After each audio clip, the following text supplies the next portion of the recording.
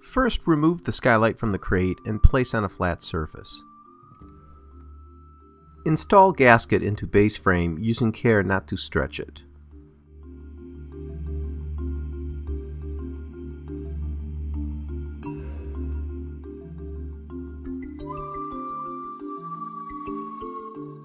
In areas where a weldment interferes with the gasket groove, trim the arrow section from the gasket so setting surfaces are even and you're able to extend the gasket to butt up against the other gasket it intersects with. Gasket all closure caps using the same method.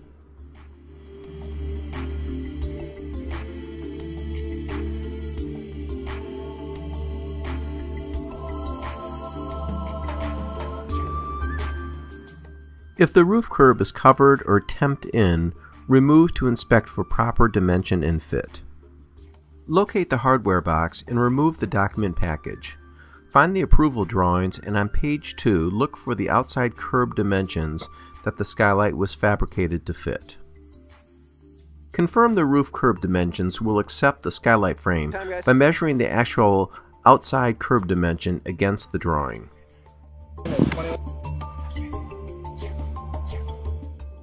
Turn the skylight frame upside down to access the underside of the frame.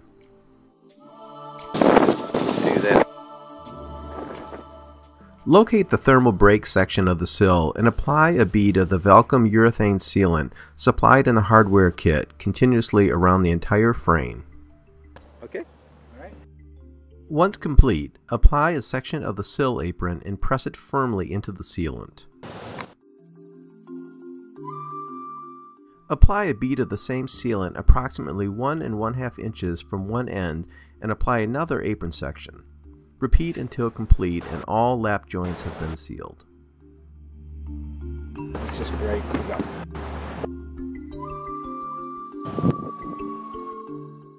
Apply a bead of sealant to the top of the roof curb that is compatible with the material approximately 1 1/2 inches from the outer edge of the outside curb dimension that it has been flashed with. This is applied by the installer as different materials may require specific sealants so as not to void any warranties. Turn the skylight frame and apron assembly right side up and set squarely on the roof curb.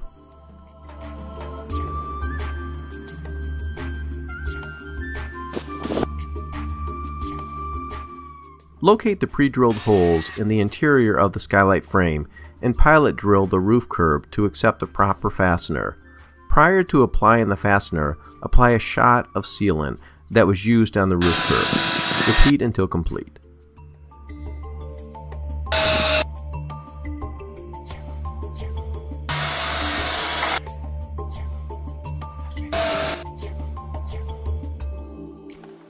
Apply 2 1/4 inch glazing bumpers in each bay at quarter points around the entire perimeter of the frame.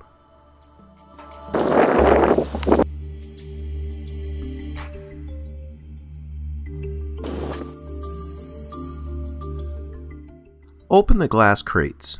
Confirm the laminated surface of the glass assembly by looking at the edges and finding the double thickness detail. The tempered side is one solid thickness. Lift the glass assembly and place it in the skylight frame with the laminated surface on the interior of the skylight.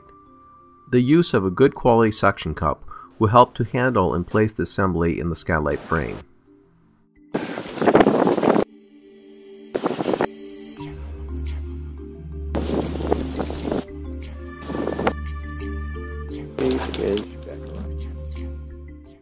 Using the foam backer rod and a thin blade such as a putty knife or a 5-in-1 tool, insert the backer rod into an approximate depth of 1/4 inch between the bottom edge of the glass and the glazing support sill of the frame. Cut or break the rod when a glazing bumper interferes with a run. Apply a 2-inch wide tape to the glass surface approximately 1/4 inch up from the bottom edge and then to the top of the surface of the glazing support sill.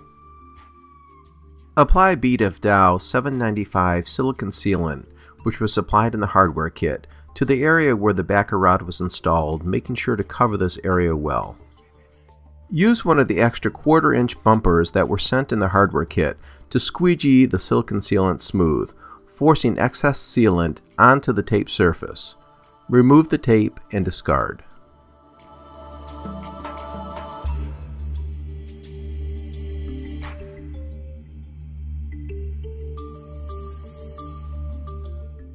You are now ready to apply the hip caps by first applying a bead of the Vulcum sealant to the mitered edge of the cap. This will be repeated for the application of each additional cap as applied. Apply cap to the frame assembly and bring the bottom end up to touch the outside edge of the glazing support sill and visually line it up to the center of the peak. To help make sure the pre-drilled holes line up with the screw groove of the base frame, use two No. 2 Phillips screwdrivers inserted in a top and bottom hole. When the tip of the screwdriver is in the groove, you will not be able to spin it. Apply the No. 14 stainless steel screws with sealed washer installed into each pre-drilled hole in the cap. Secure until the sealed washer compresses. Repeat until completed.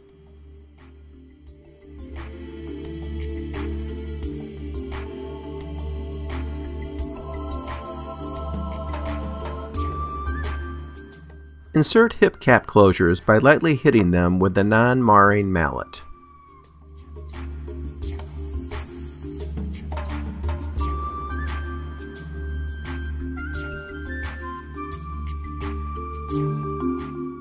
Apply a generous bead of Vulcum sealant to the underside of the peak cap and place it evenly and firmly to the peak of the skylight.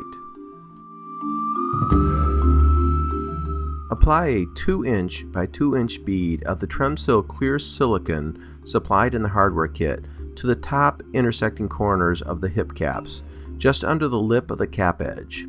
Repeat until completed. The assembly and installation is now complete.